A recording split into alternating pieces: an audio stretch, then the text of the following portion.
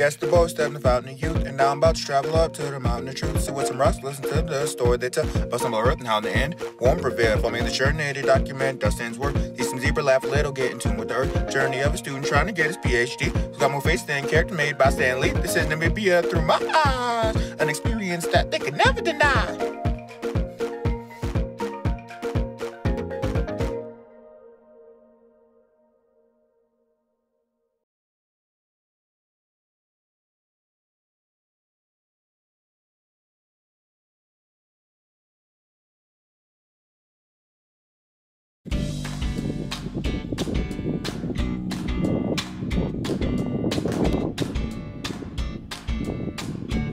It's the size of a telephone wire.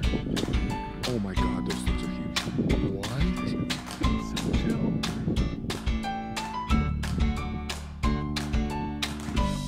I just saw it. I was like, is that a spotted tree?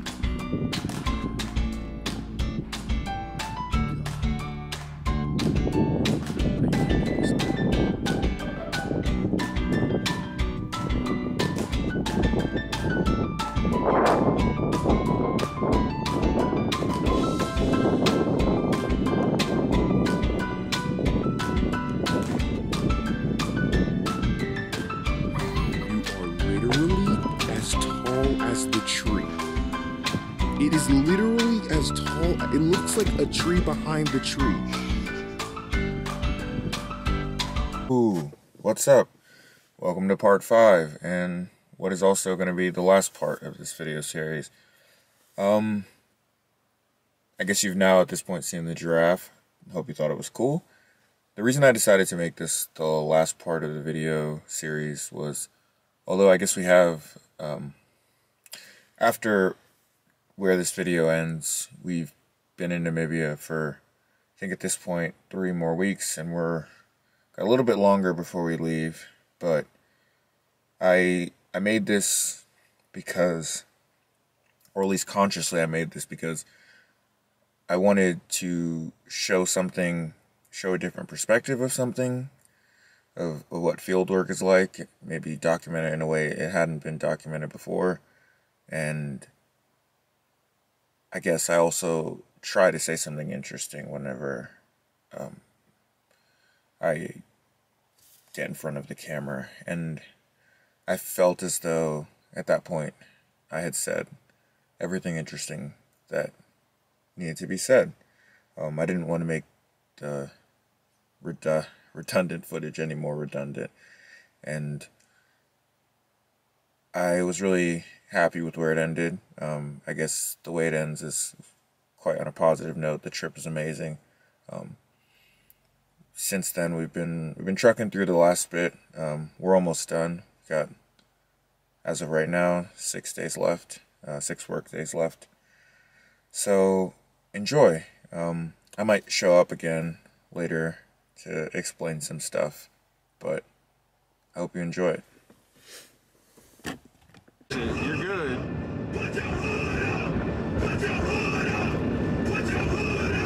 Is anybody like this? And I see the lowest of the low. Normally this place is crowded. It's still I roll. Like buses, even stopping. Now I'm at just to show people the. Yeah. I guess it's cool tourist-wise. I mean, it's kind of cool, but I don't know, it's like geology. People, hey, there's a hunger for geology. yeah, clearly.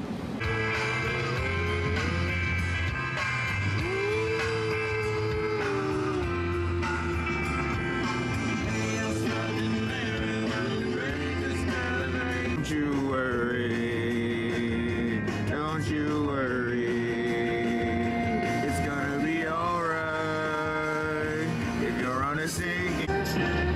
Oh.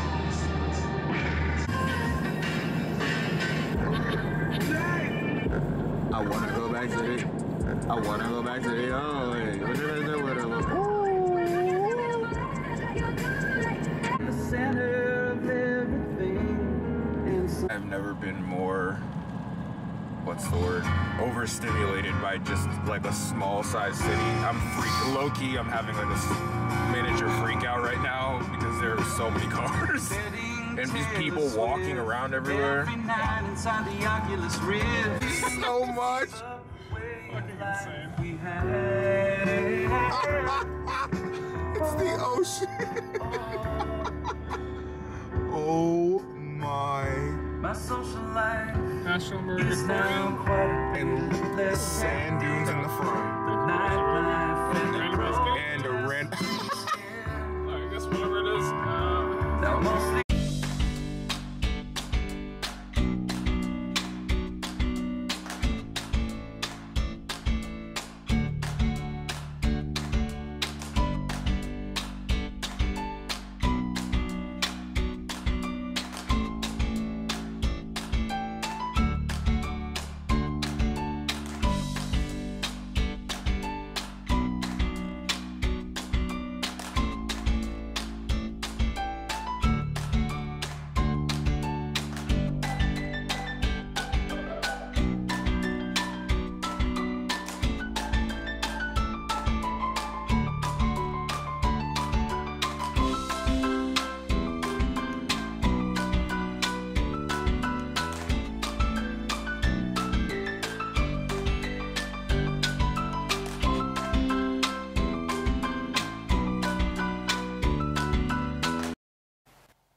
I have returned. For me, it has been like 10 seconds. For you, some amount of minutes. I guess now is a good time to explain. We're in Swakopmund, from what you can see, and we were graciously hosted and taken around by a geologist and local geologist named Bronco. So first you're going to see a video of us, or a series of videos, footage of us driving around through interesting geologic sites in the region. You're going to see the same transition zone that we're working on back here in the Nile Cleft, all the way over there at the coast. Probably won't be able to notice it, but it's there, as well as some cool igneous features and just beautiful scenery.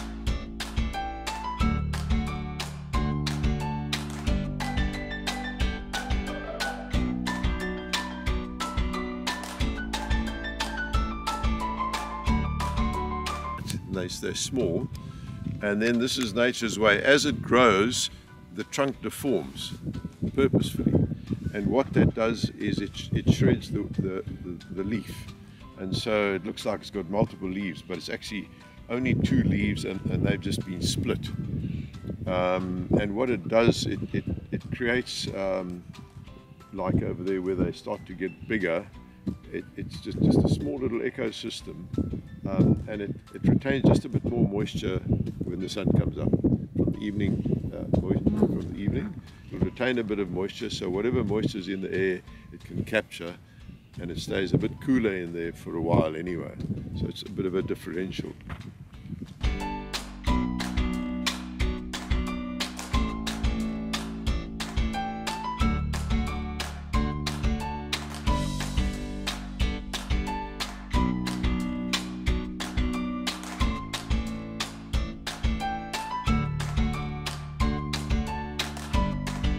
The female, which is the grand old lady, has got a cone, and it's on the basis of that they class this within the conifer family. Oh, wow. conifer. Yeah. Family. How do they reproduce then? By air or? Yeah, by air, and I think it is also said that these beetles help in the germination process as well. Oh. Yeah. So the leaf on top, most desert plants have got a lot of wax in their leaves and the bark to keep moisture in. But these guys on the leaf underneath, the little micropores there, and then they'll open up when there's moisture and capture a bit of moisture as well. There's a few.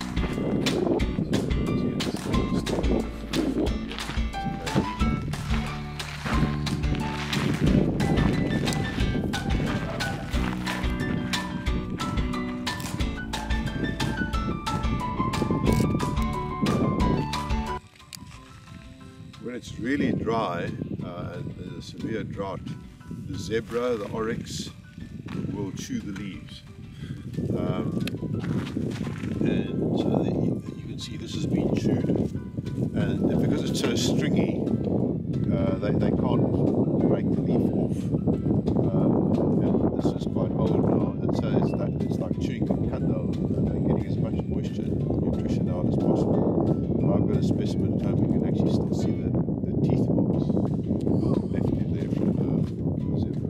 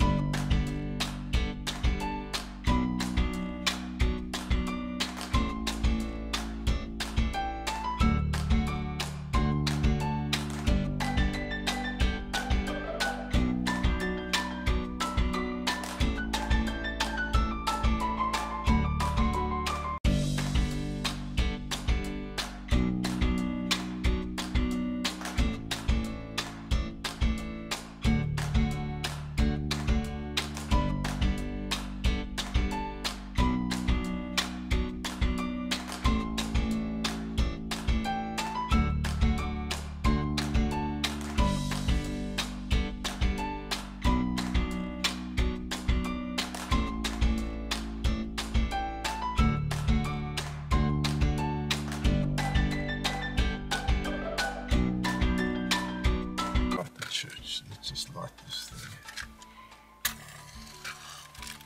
Okay. So the bark is 100% wax, and this will just demonstrate. As you can see, its wax is burning. Smell that.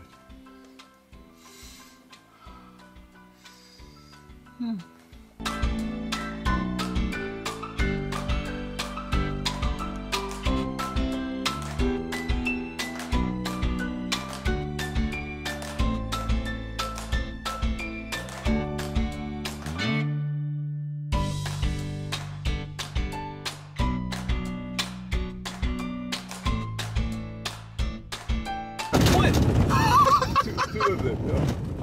Why are they jumping that way? That's it's weird. It's out of fear. Oh, that's a lovely shot as well, except they're far away. So when they take fright, they do that. They jump up like this, and you think actually it's slowing them down. If they're being chased by a lion or something, right. It's the last thing you want to be doing. But that's nature's way. The English word is stot, and the Afrikaans word is pronk, which everybody uses in Southern Africa. Pronking. It's quite a beautiful notion there. Why did your family go to Johannesburg? My dad came out during the Depression.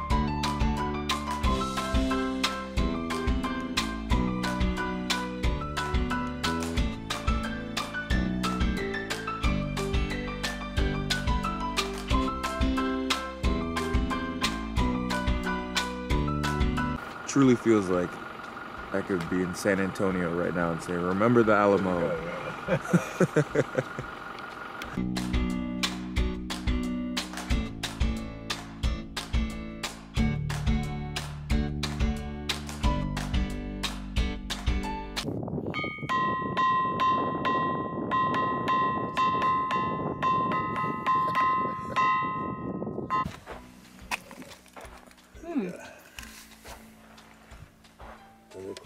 molecule as well. So Wow. I don't know what temperature you need to get to recrystallization to magnetite. Well, it'll be a titanomagnetite with ilmenite, because magnetite weathers very quickly.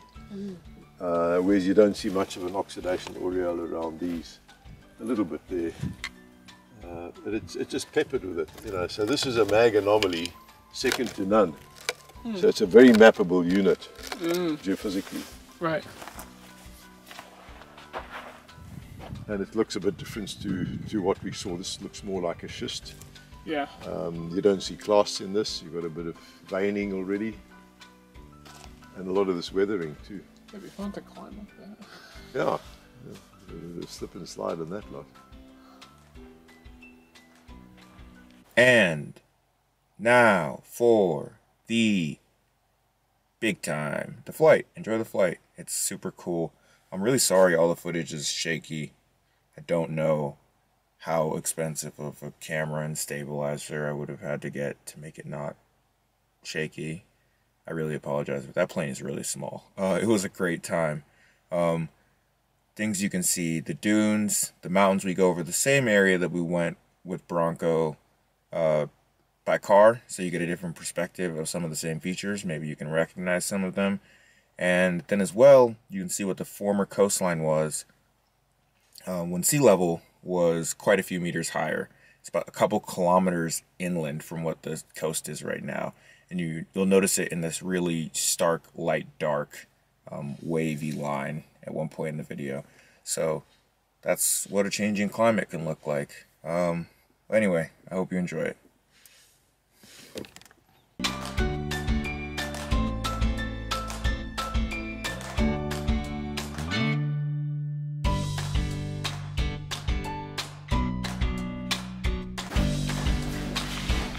Right, first let me just check to see if we've got enough fuel.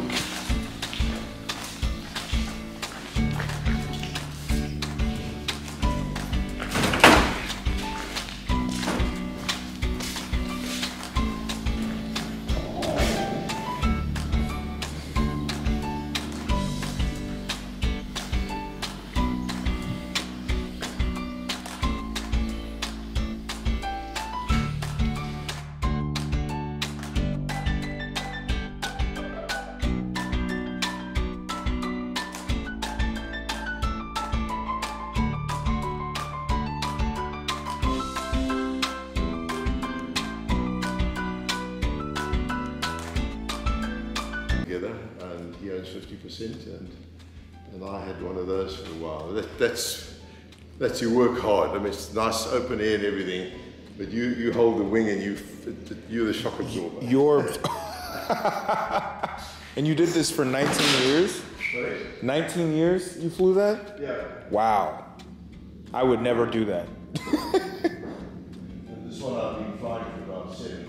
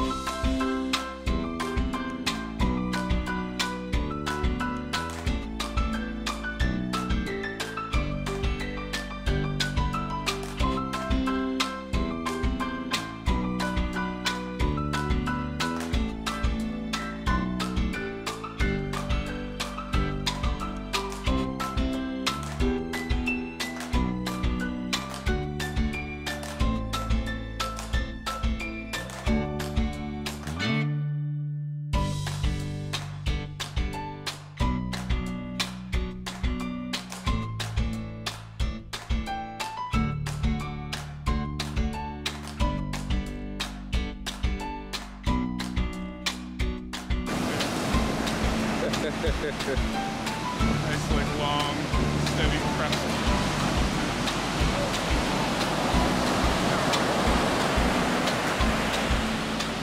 Weird nut things. Carve your name in it.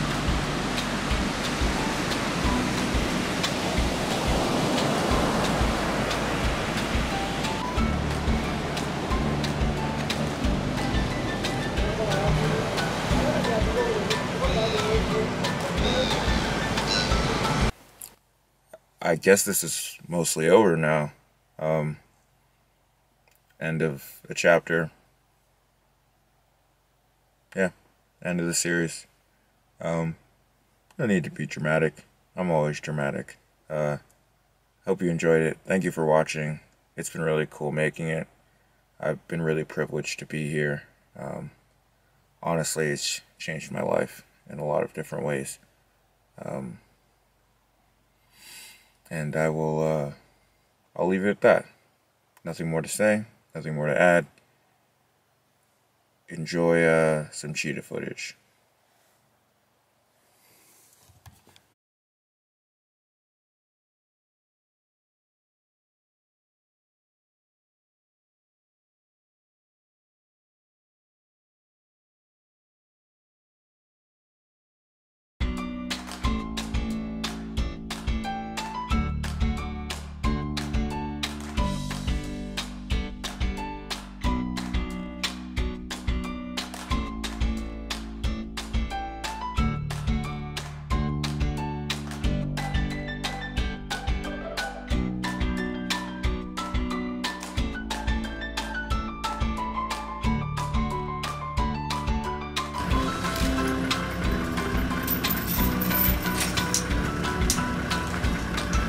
So, when you find a group of chickens,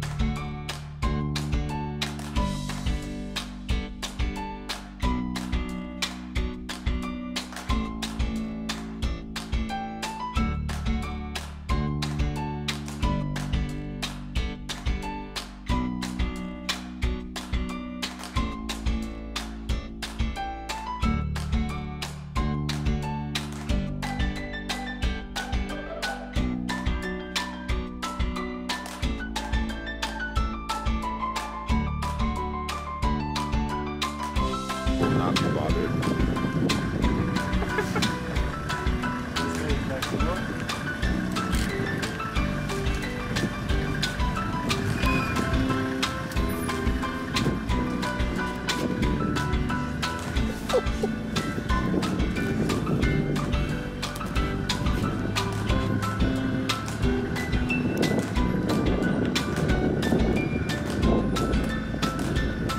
Oh shit. That was kind of scary. I was leaning out. It just ran right at me. I was like, ah!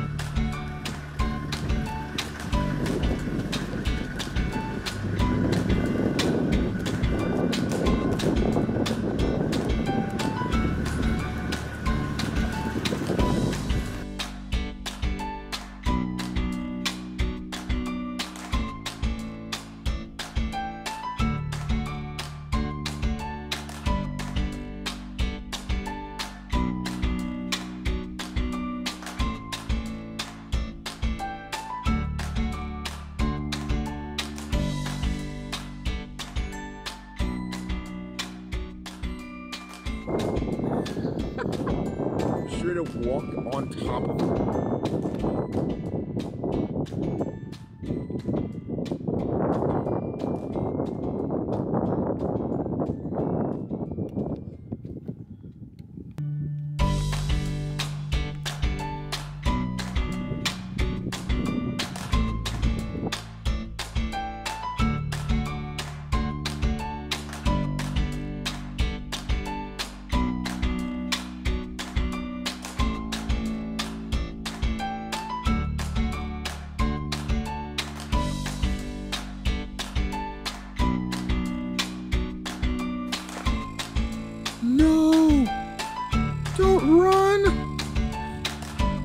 god, look at their tails. Yeah.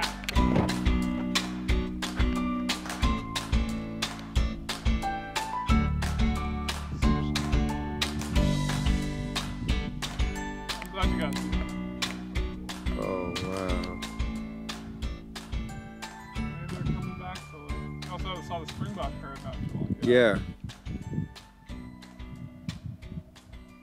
Oh, you're so beautiful.